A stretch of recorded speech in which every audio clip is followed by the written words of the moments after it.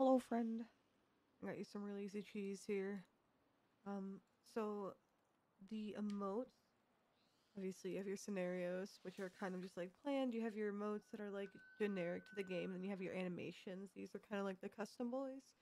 In here, they have everything from undress to dress.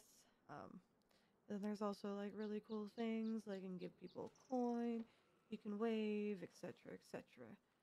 Um, but the fun part about this is that it makes custom commands.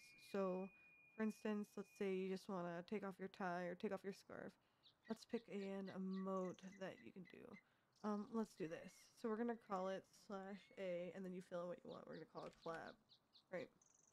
So now if I do /A clap, she's gonna do that emote because it's custom. That's what she made. So if you go into your stream deck, super easy. Go into your stream deck, and you're gonna want to add like I have it my shit in like a folder or whatever, right? Okay, hold on.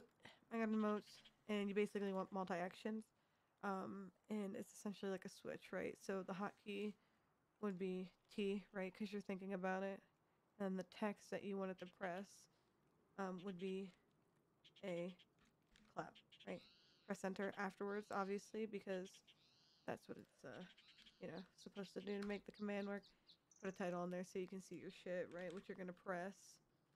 Stop hitting enter and then networking, and then lo and behold, you press it and it does it. Ta-da!